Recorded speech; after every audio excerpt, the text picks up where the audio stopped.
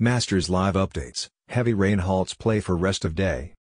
Live updates from Saturday's second and third rounds of the Masters, all times local. 3:25 p.m. play has been halted for the day at the Masters because of nasty weather. A steady rain only got heavier after the third round began shortly before lunchtime, with those making the cut going off in threesomes from both the first and 10th tees. But it became impossible to carry on as large puddles began to form on the pristine greens.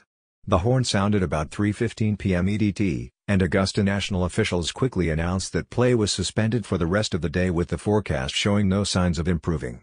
So, everyone will return to the course early Sunday to finish off the third round, with Brooks Koepka holding a 4-shot lead over Jon Rahm. Then, they'll jump right into the final round with hopes of completing play before sundown.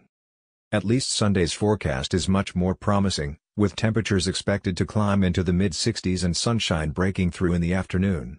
2:50 p.m. The Masters says its prize money this year will be $18 million, an increase from $15 million a year ago. The winner will get $3,240,000. That's more than the entire purse, $3.2 million, at the Masters 25 years ago.